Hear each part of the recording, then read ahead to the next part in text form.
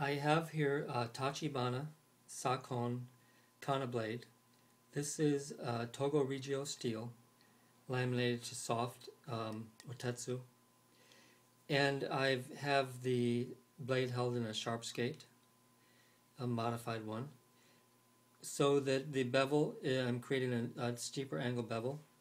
And you can see there's some dull iron out here, but it's getting brighter along the edge here, so that's what I want to photograph.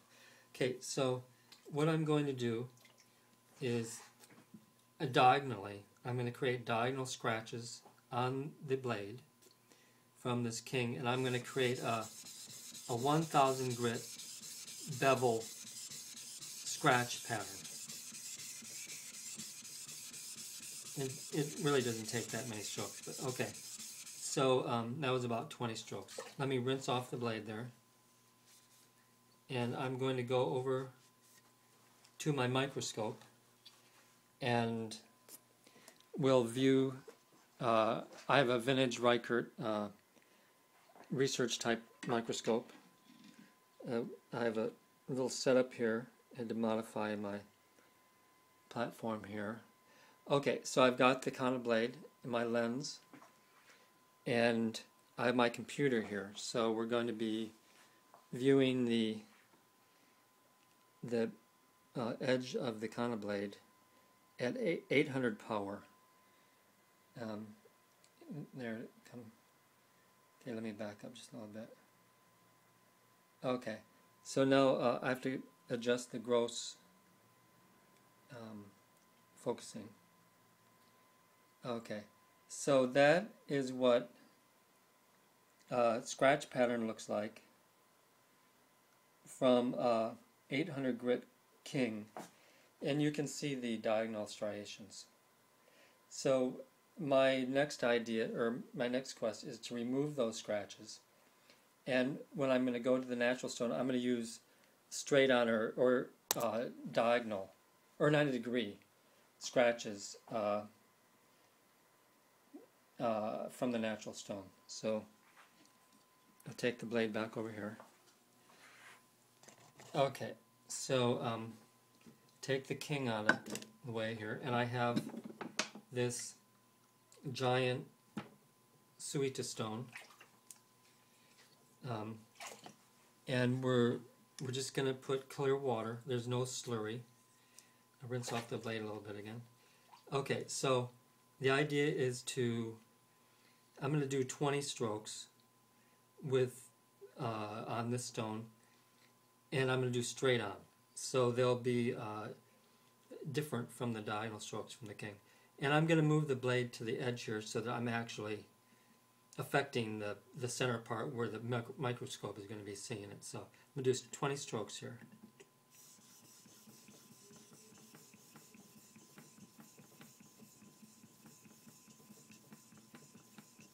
Okay, so that's 20 strokes with just clear water, no slurry.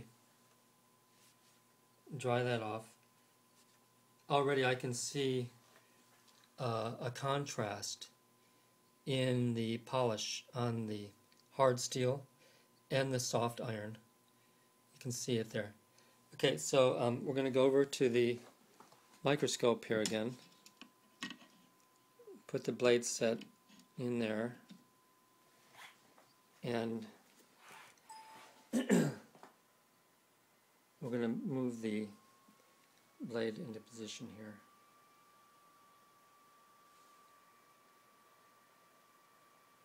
Okay, so now gross focusing. Okay, so you can see there are some deep 1K scratches that we have not been able to remove. Remember, this is at 800 power, so my depth of field is microns deep here. If I back out the focus, you can see how isolated those diagonal strokes are, because the rest of the blades become more polished. You can see some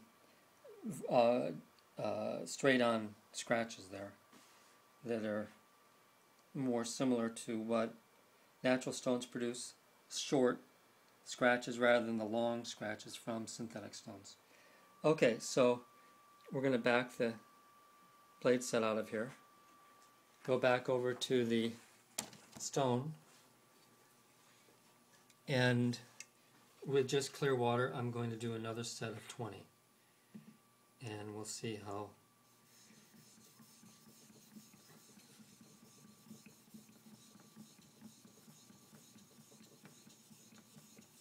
Okay, so there again I was working just in the center part of the blade, and dry that off. We'll go over to, you can see already how the center part of the blade has changed in its sheen. Okay, anyhow, the real proof is in the microscope here, so I'll go back, set that in place, push, okay, we went past our field of view here a little bit, back up.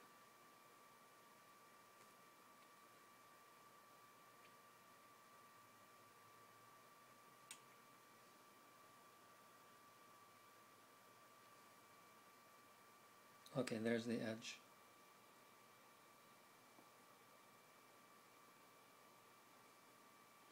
Okay, go forward just a little bit.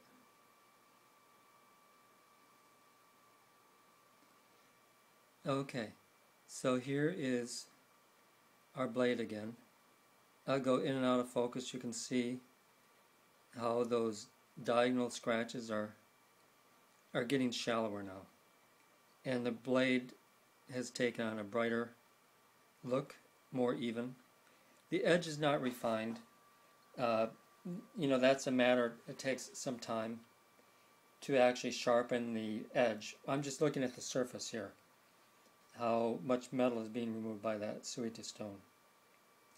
Okay, so we have 20 plus 20 strokes, so we have 40 strokes total with this suita. 40 strokes. I'm going to go back and do one more set of 20, and then we'll go and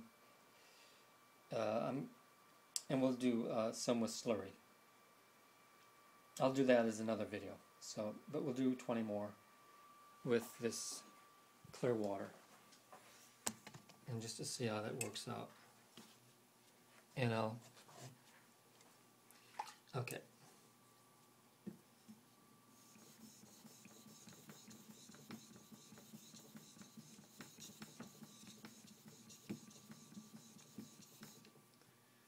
Okay, so let me dry that blade off. Okay, back to the microscope.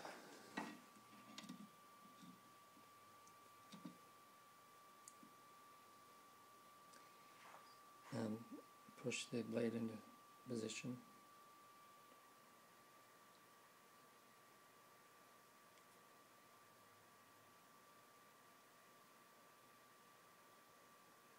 Okay.